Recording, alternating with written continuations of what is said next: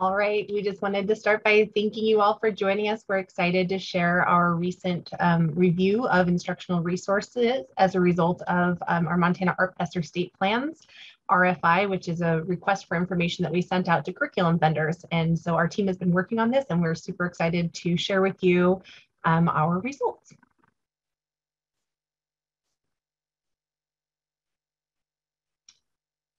And just some kind of review. I know at this point we're all Zoom pros, or most of us are Zoom pros, but just some quick review for your help to get us going and to keep us on track and to make our community on Zoom as cozy as possible.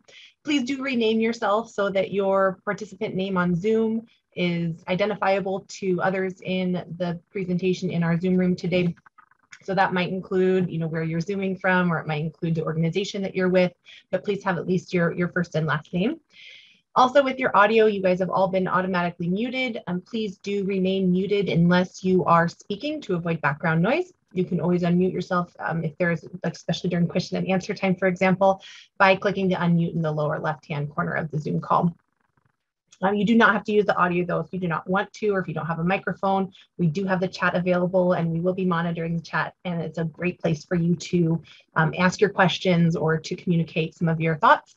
And so please feel free to make use of that. We will certainly be posting lots of links in the chat for your convenience. Also with the video, we'd love to see your smiling faces, but we know that sometimes you need to turn your video off for whatever reason, so please feel free to do so by clicking stop video in the lower left-hand corner of the Zoom call. And finally, we would like to remind you that you have view options in your Zoom. So if you need to adjust the size of the content on the presentation shared screen, select the view options at the top of the screen. It usually has a black and a green kind of split toolbar, and select those view options, and you can adjust your Zoom ratio so that the top of your screen kind of shows what you need to see. We hope that everything is visible. Please let us know if you're having any difficulties, and we will be happy to help you because we are excited to share this information today with you.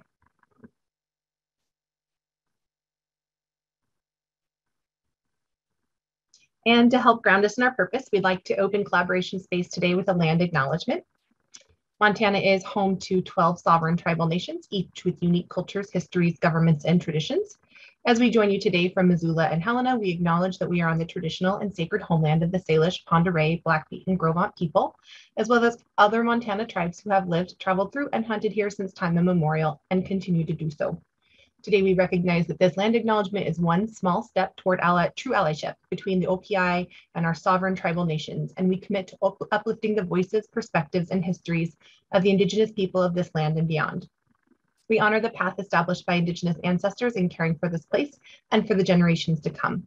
Please join me in acknowledgement. In the chat, we will be posting a couple different links if you would like to use them to help you view this map in a way that is more accessible for you. But all we want you to do to kind of start us off and to get our chat going is to post your name and where you're joining us from and the land that you are joining us from, on whose traditional territory it is.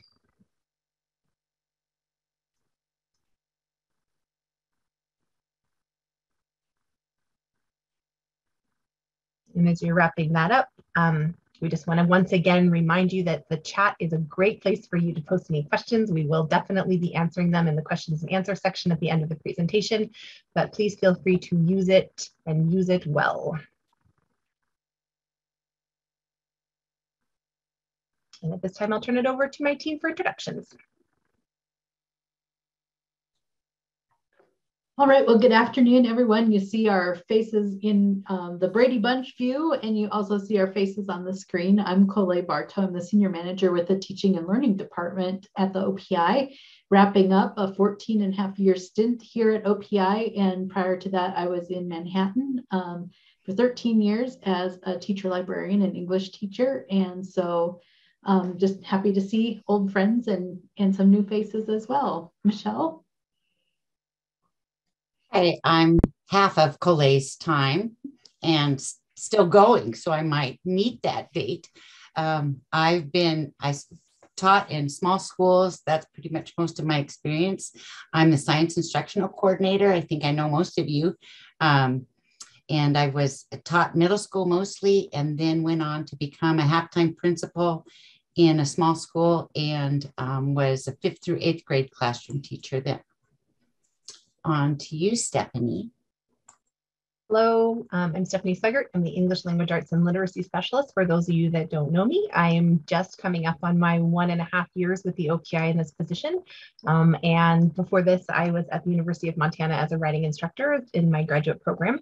So I taught writing 101 and 102. And prior to that, I was teaching in Ronan Middle School ELA for 5 years. And then I taught also high school in Washington prior to that. I've also taught with our trio Upward Bound at the University of Montana for summers, and I was an MBI facilitator and a speech and debate coach in Ronan as well. Hello, everyone. Thank you so much for joining us today and spending this time with us. I am Sonia Woodford. I'm the Mathematics Instructional Coordinator with the OPI. I joined the OPI in September. And prior to that, I was instructional coach at the Alaska Native Cultural Charter School in Anchorage, Alaska. And prior to that, I was a elementary classroom teacher in Wyoming for 20 years, various locations, from isolated one-room schools to rural, and then I say to urban as Wyoming can get, but various grade levels and various settings. And now I am honored to be a part of this team and to be a part of the exciting things going on in education in Montana.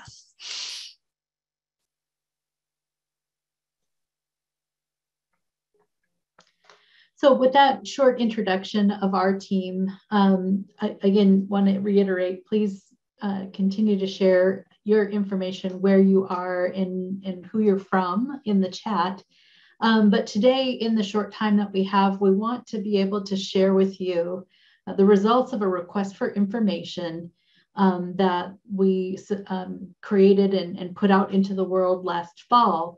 And to just share what those results were, the process that the team went through to evaluate the responses, and hopefully answer some questions you might have or get some ideas from you about how to share this information with your colleagues and peers across the state.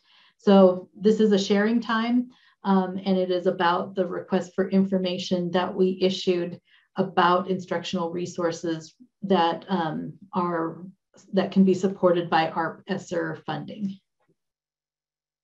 So we can go on to the next thing. So just a couple of things. Some of you, when I see the names on the screen and faces, are very, very familiar with the processes and the background behind creating Montana's ARP ESSER state plan. So those are our federal funds that are specific to mitigating the effects of the pandemic on teaching and learning and in our schools.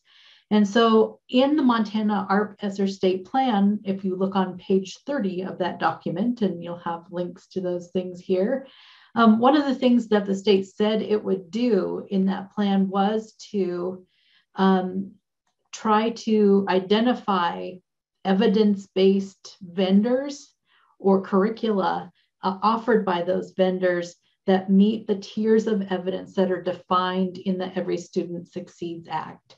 It's a really important point because that helps districts as they're making decisions about purchasing curricular materials or support materials, that they meet the requirements of the funding sources for that. So like I said, we took that commitment in the state plan that was approved back last summer by the Department of Education, and took the next steps to create a request for information that was shared out through our state procurement system.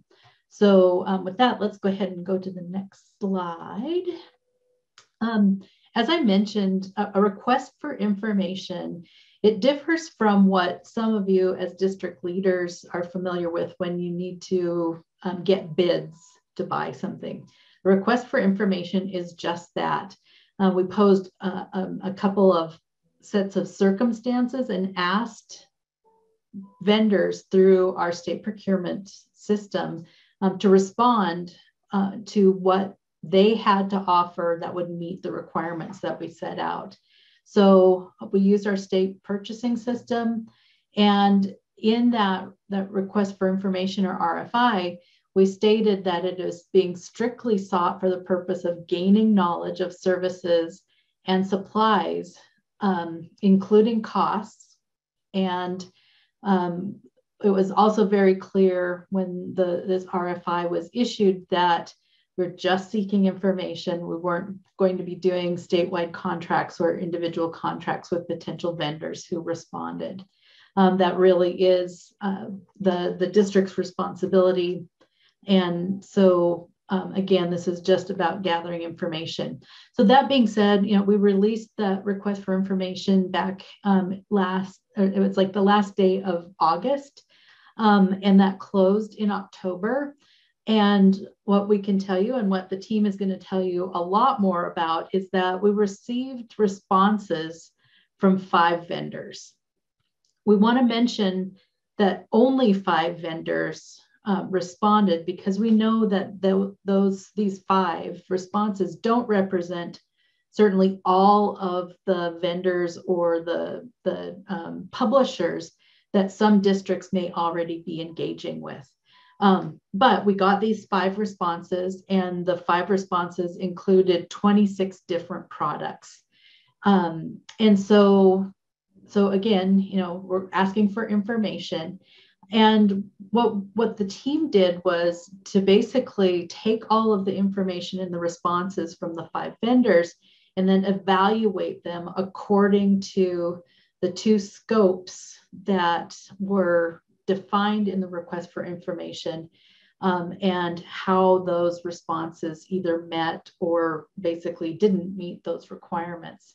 Again, we're pointing back to the funding requirements through ARP ESSER and wanting to provide a helpful resource to districts as they're making decisions, particularly going into the next 2 school years, about what supports might be purchased for curriculum-wise for acceleration and supplemental materials.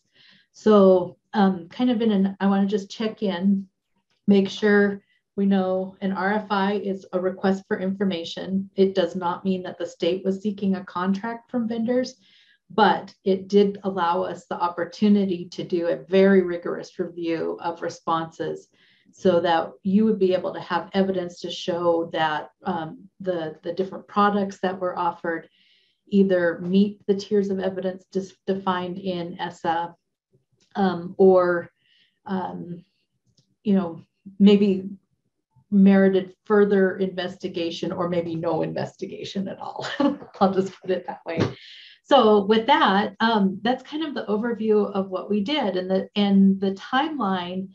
Again, we put the RFI out at the end of summer, and it took many months of this team, Michelle, Sonia, and Stephanie, to review all 26 of the offered products in those responses. So without further ado, I would like to give the rest of the time to the team to really show you what they did and what they found as a result of this request for information. So Sonia, I believe you are up next. Thank you, Colette. So I'm just going to quickly go through a little bit of our review team process. And in order to do that, I'm going to share with you the rubric that we used to support that review process. And this rubric was developed based on the request for information and those components that were included in that request for information. So I assume you're seeing this rubric now.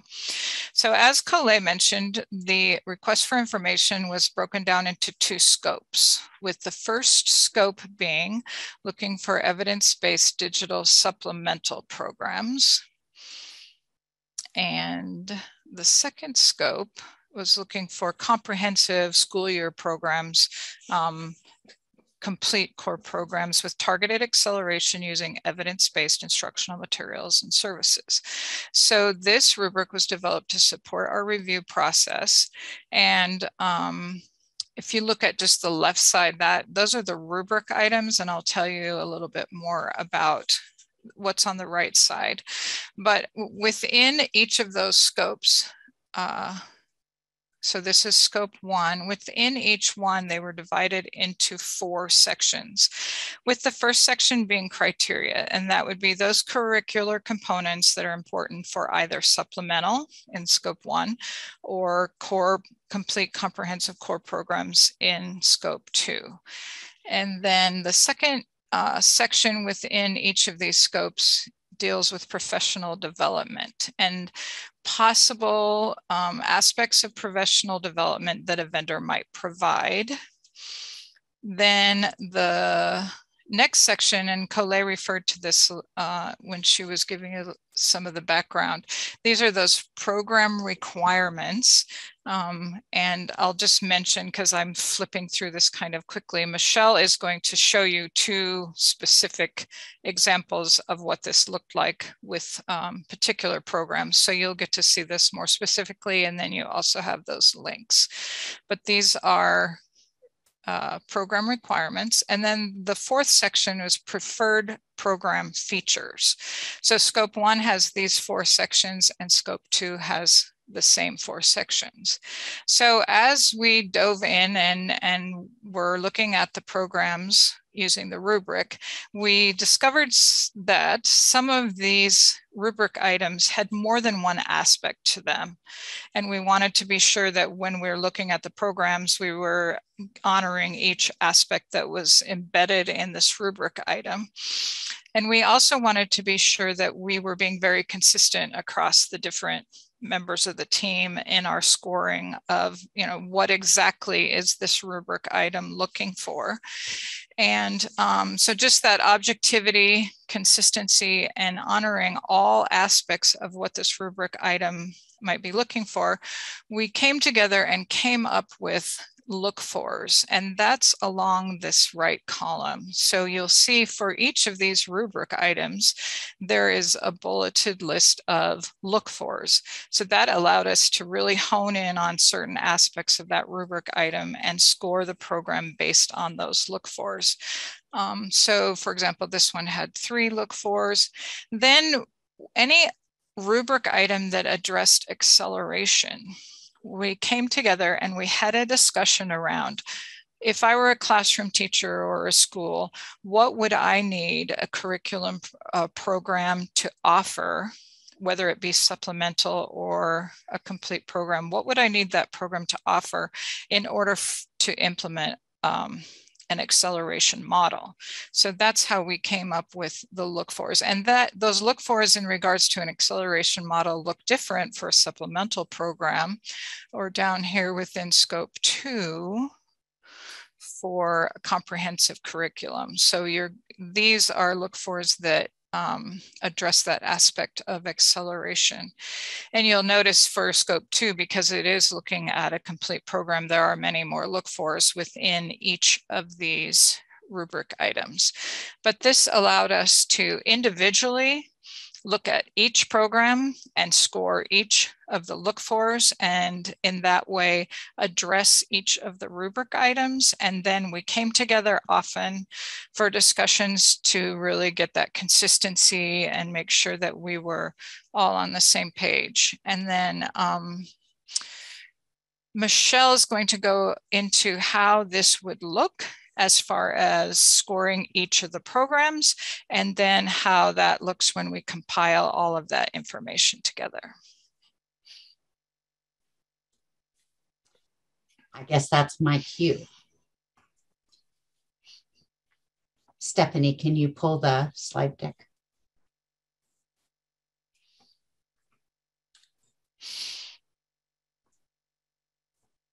Can you go forward one? Okay, so first I wanted to take you through our final, show you the final table that we created from these reviews, and then kind of go backwards, because I think it'll make more sense that way. But please feel free to unmute yourself and ask questions if you have any.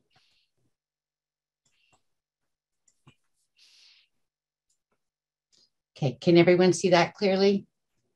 Thumbs up, thank you. So this is our summary. And we made it clear in this summary that we didn't have access to the full product itself. We had the information that the vendors provided us.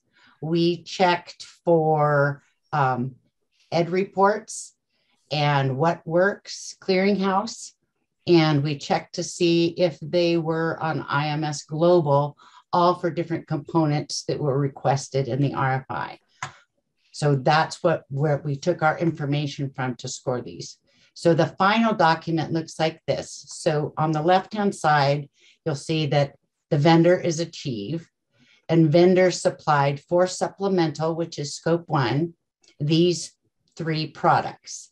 These are the grade levels they're for and the subjects they're for. And this is the total points received and then the percentage that is. The reason I wanted to show you this first is because this isn't like a slam dunk. Oh yeah, that's great. I'm going to go get that one. Because, and then I'll take you into 2 examples. Did the screen change to scope 2 Edgenuity? Great. All right. So this one received a higher score. And this one, when we went to Learn Zillion Illustrative Math for high school and for middle school, it was reviewed on Ed Reports. This is a quote of what Ed Reports said. I believe this one was all green, which is as good as you can get with Ed Reports. But there is a little disclaimer here. The K-5 portion was not on Ed Reports. So this is what Ed Report showed us was 6 through 12. So you can kind of get a glimpse of how this was. Well, you can't say yay for the whole thing. So that's why it's kind of important. I'll pop back to this. All these are links to the documents I'm showing you. So I'm looking at the Edgenuity one in scope 2, which is the comprehensive one. And so this one will, so the link to this is in that final document. And Stephanie will go over with you on where this will all be available when it's done. You look pained, Kim. Okay, so Sonia told you a little bit about the look fors document, so we could break these down so that we were doing it all consistently through every review. So here's an example of how we scored that. So this was on the RFI. This is what the vendor had to meet. For us to score it, to meet this, it would need to be comprehensive, standard aligned, customizable for the teacher, interoperability for student information systems, and then it would be Montana standards aligned, and then it would integrate with existing supplemental products. That's Montana asking for the best. So each one of these look fors became a point item. So this one had available 6, and it only received 4 out of 6. And that would be because specifically we could not identify if they were Montana standard aligned with the Indian Ed embedded. But it is customizable, so that's made available for the teacher, hopefully, to do that on their own. And then undetermined to integrate with existing supplemental products, because it wasn't stated in the vendor response. So we could not identify that. And then another part, reasoning for looking at these individual ones, I'm going to take you down to, this is a crucial piece, that evidence of innovation practices per ESSER are there. That means it has Ed reports. So this one is the evidence of a third-party review through What Works Clearinghouse. So this program, even though it was on Ed reports as great, there was not evidence in What Works Clearinghouse that showed that it had a tier placement in ESSA. So for that reasoning, we had to mark this as 0 out of 1 to be consistent throughout. So that that doesn't mean that if somebody did the digging on all of the research that was done, that it wouldn't be placed.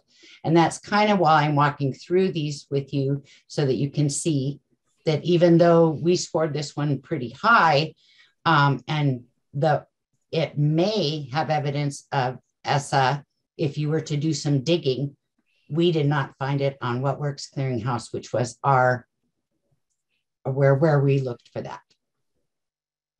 What other piece did I want to show you? The other part with the IMS Global was in preferred, I believe. Nope. Program requirements. Hope I'm not making you dizzy. I'm trying to scroll slowly.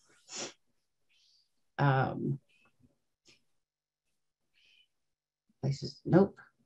I don't know off the top of my head where that is. Oh, here it is. There's not a link on this one. Okay, so evidence that they're with IMS Global, and they had to have a certification on that piece that showed that they could work with school programs.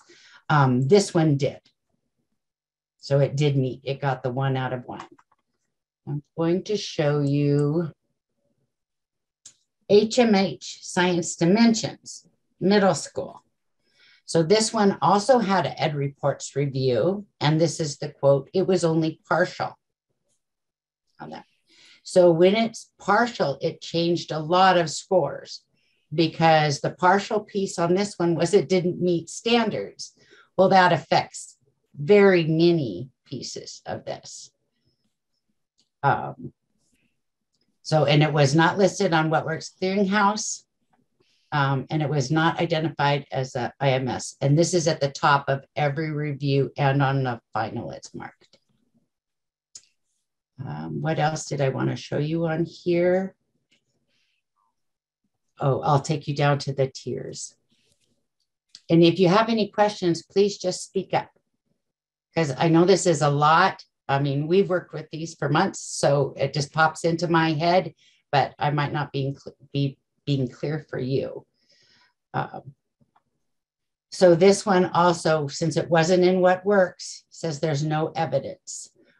Oh, and I know what I wanted to talk about is because it wasn't identified that it matched the standards, it really got dinged on this one worth 6.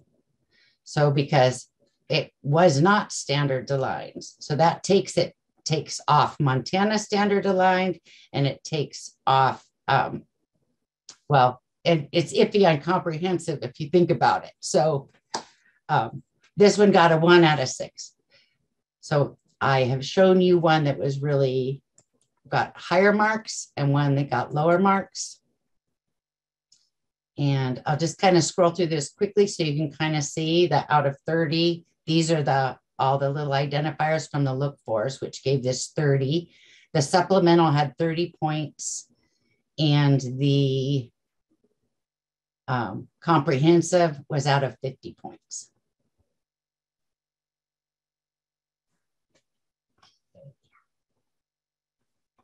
Are there any questions on that? Stephanie's going to take over on where you can find all of these things. Awesome. Thank you so much, Michelle. We recognize that it's one of those things where we've been knee deep in this for months. And so it looks very familiar to us, and that it can sometimes look a little overwhelming when you're seeing all of these different columns and all of these different components of an RFI that we've then translated into a rubric that we've used to score, and then provided you with a copy of that rubric based on our look fors.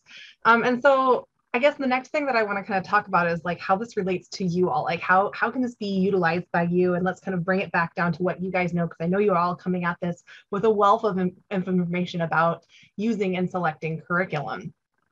So what does all of this mean for our local education agencies who are tasked with reviewing and selecting high quality curriculum and programs that meet ESSA tiers of evidence at their local, and specifically dealing with their local learning needs?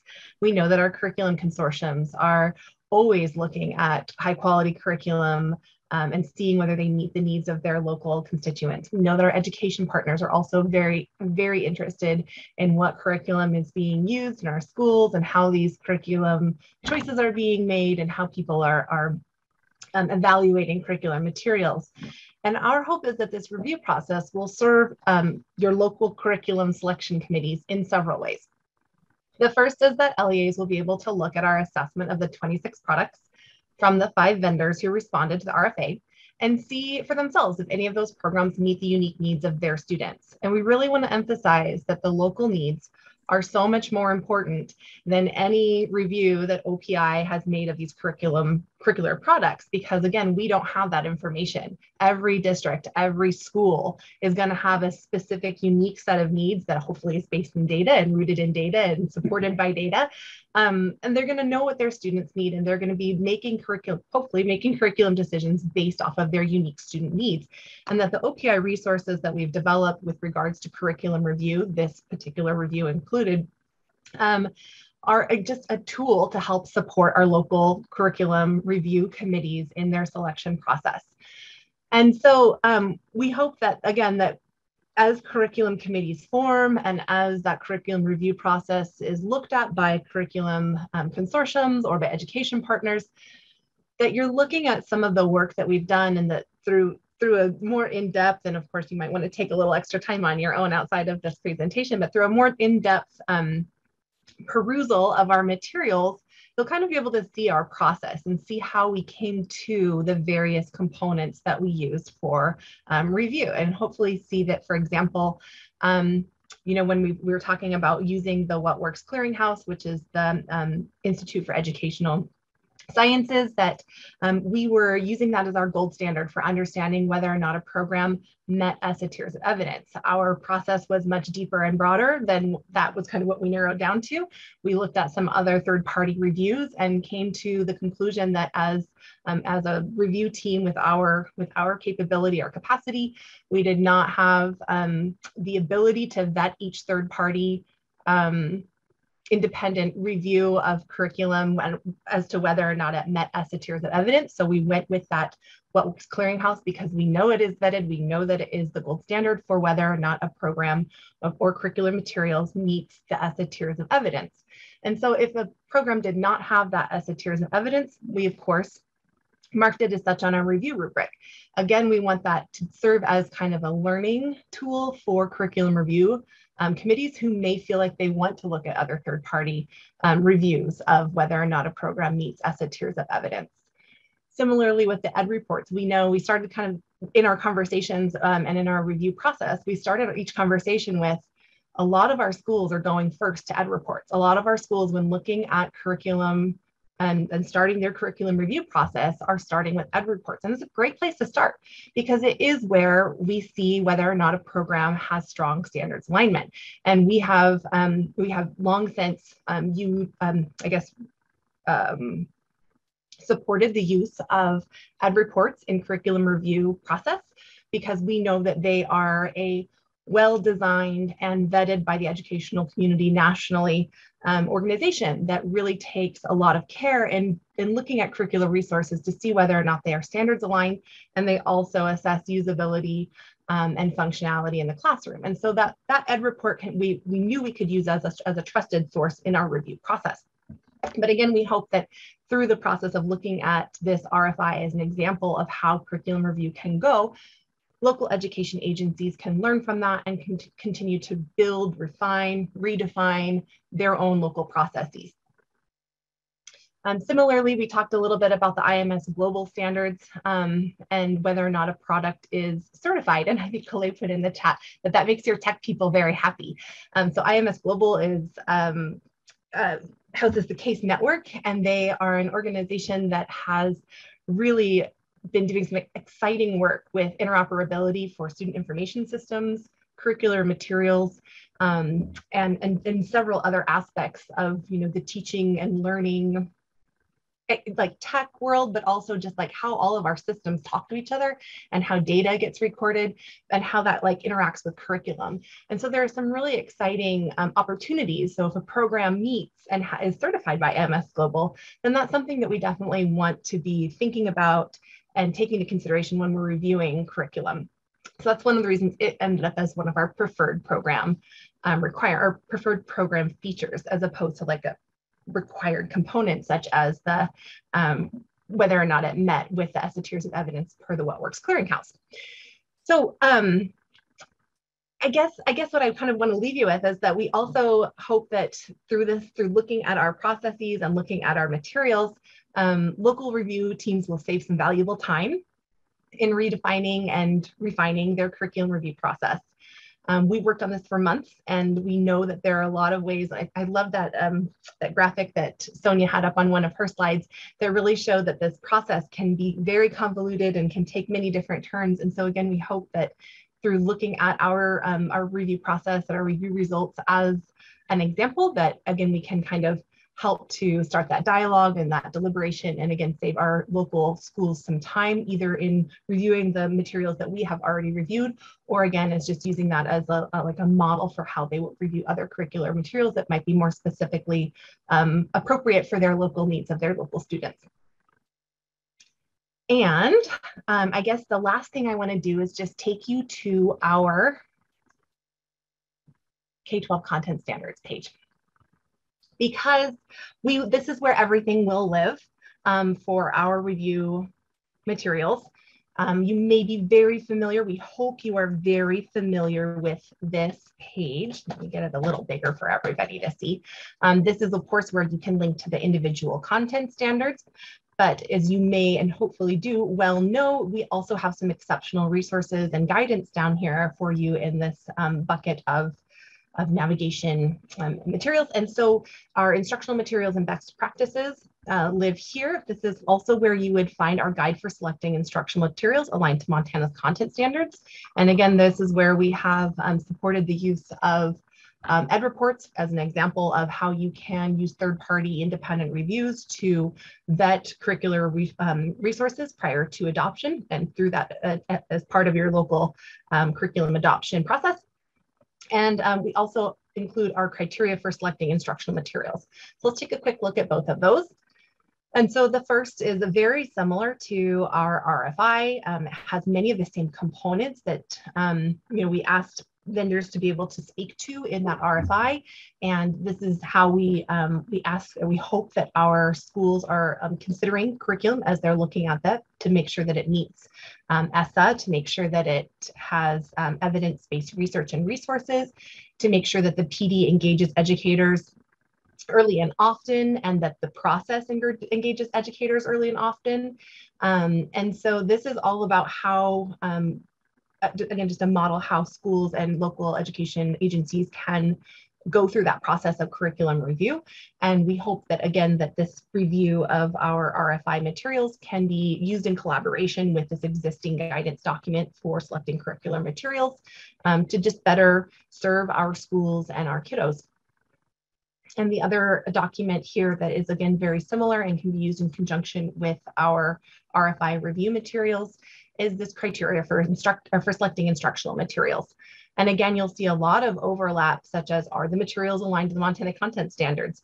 Is there quality Indian education for all embedded in the materials? If not, is there a way to embed them through a customizable feature? A lot of the programs that we reviewed did not have Indian education for all. No surprise there, since we are a leader and nationwide for Indian education for all. And that's something I think Montanans can always be proud of.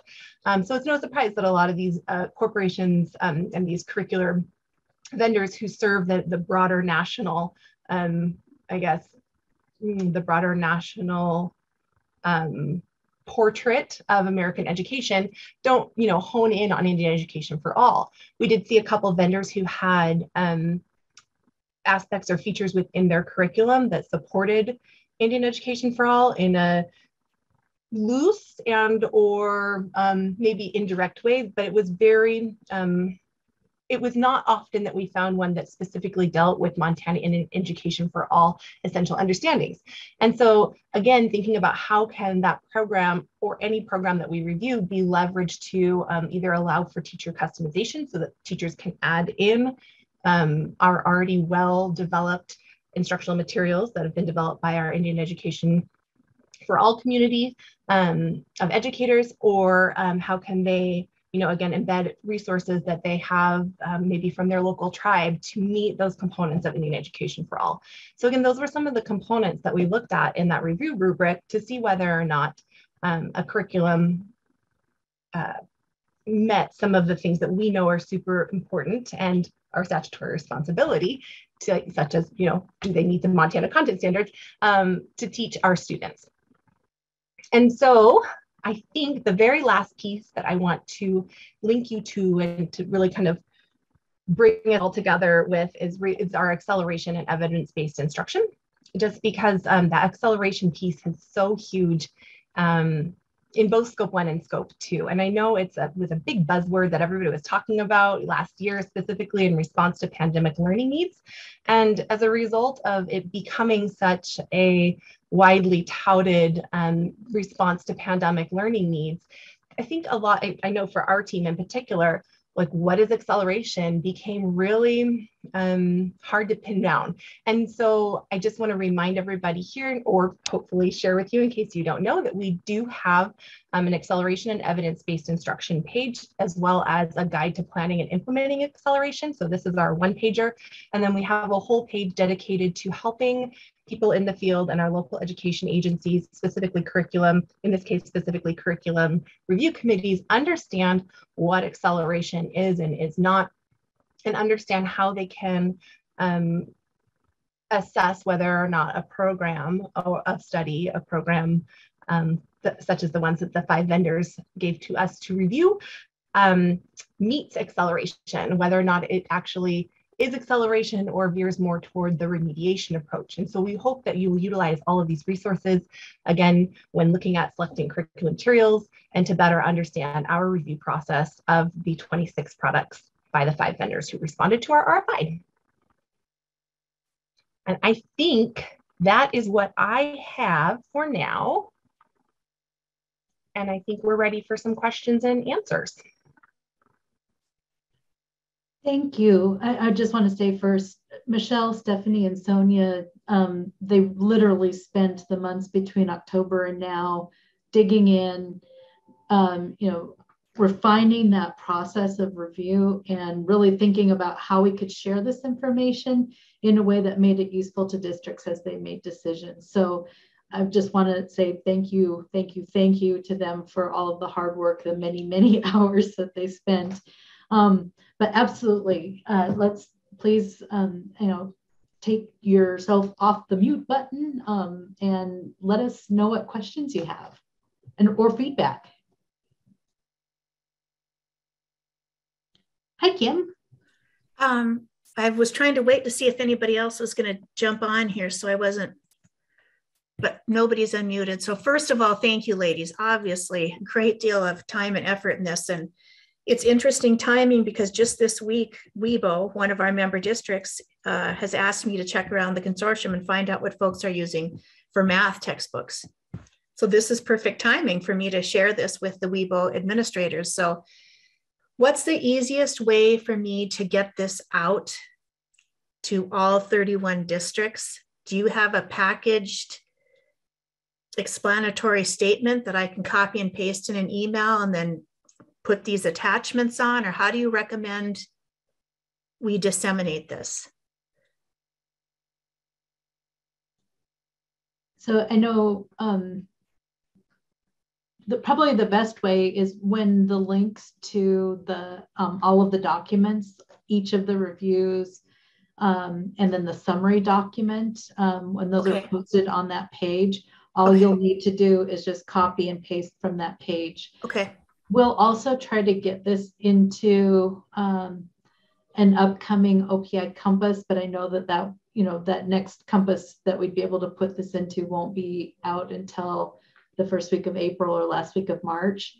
But as soon as all of the documents are posted or there's a direct link, we'll be sharing it here on this page. And then Kim and anyone here, you'll have our contact information. If you would just want to ping us and say, hey, will you shoot me the link or the documents as soon as they're ready, then we'd be happy to do that as well.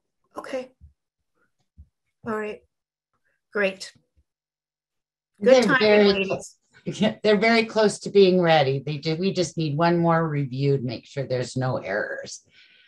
Okay. Oh, and just the saddest thing for me is we didn't find in the vendors that replied, nothing that was great science with the new standards. Oh, but that's national. And that, I mean, I know we only had 5 vendors, but nationally there's not much for science, except for Open Science, but they haven't been reviewed by Ed Reports yet, but they're in line too. Okay. Other questions? I know Tom, yes, we'll definitely get the recording to this session posted. But Mark in Belgrade, Danielle, Corey, Rebecca, Becky, if you have any questions, we'd love to have them on the record here while we're recording, or certainly use the chat to ask a question too. Or if you'd like us to bring up another a document for you to look at again too. This is Rebecca. Is now an okay time to say something? Okay. Yeah, I've just returned to Montana from being international the last 15 years. And before that, I was quite involved in Montana education, as well as Alaska and a few other places, and lived on the Fort Belknap. But what I learned internationally is the importance of culture and heritage, and relate that to the student's identity. So I just want us to really assure that that's part of how it is presented, as it's related to the student's identity and who they are. So thank you.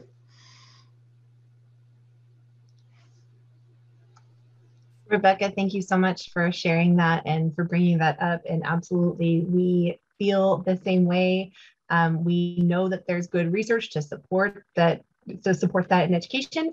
And again, I just want to kind of point to the preferred program requirements in the rubric that specifically address whether or not the curriculum meets the unique needs of Montana students. And that can be a wide range of cultural needs or cultural belief systems, or how that meets. I mean, we talked often when we were looking at reviewing curriculum materials, like, does this meet with some of our more rural communities and their love of snowshoeing, or their love of four-wheeling, right? Like, I try to think about like what brings us together as Montanans, what builds a part of our culture, and are there opportunities again for teachers to build that customization in, so that they have materials that like, oh, this is all about something that might. Zoos, like, we don't have a lot of zoos in Montana. In fact, I don't know that we have a single one, right? But could they take that lesson and then customize it so that it's about elk and wolves, right? Because that's something that is near and dear to our hearts in Montana. It's part of our culture. So obviously we're looking for IFA piece, but yeah, how does that absolutely relate to our student schema, right? Like, we want to know that, and that's part of our review process. And again, we hope that is something that is echoed in the local control, the local communities review of curriculum. Yeah, and Michelle, I'm glad you're showing kind of the list of the links. So Kim, this kind of will get to answering your question as well, of the kind of the depth of information that's going to be available. I think that you're going to find the individual review results tables have those details that are super helpful as district leaders are looking at, well, what's a good thing to buy, what maybe isn't a good thing to buy. A couple of other things I was just going to mention too that are part of the review. We asked vendors to say whether they were licensed to do business in Montana, and textbooks. Our laws about textbooks changed in the last legislative session, and so they include digital materials. So there is a very short list. Some of the respondents that we heard from are on the list of licensed and bonded textbook vendors in Montana. And that's really important for you on a couple of fronts. One, it gives districts the protection if they're not satisfied with the product, and recourse if they aren't satisfied. The other part of that, which is it's a little bit separate but equally as important, is we're really talking about digital materials. resources that are able to be used in student information systems, in remote learning, or different types of learning environments. And so the privacy of student data and our Montana laws around student privacy agreements, and that were another component that we asked for. So you'll see specifically, are they licensed and bonded in Montana? Yes or no? Do they already, are they already part of the Student Privacy Data Alliance, and do they have those agreements in place for districts? Again, that's another matter of convenience and saving time as districts look at potential purchases of materials with ARP ESSER funds.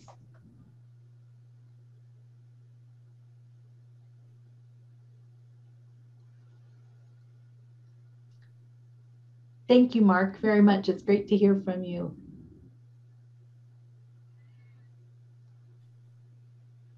Well, I think, again, I want to thank everybody for spending this time with us this afternoon. We want to honor everybody's time and definitely make the offer to be in touch. We'll put the kind of the group email in the chat here. If you want to send any questions our way, and we'll get all of the information posted to the webpage that Stephanie showed you very shortly, and we'll reach back out with the links as they're available.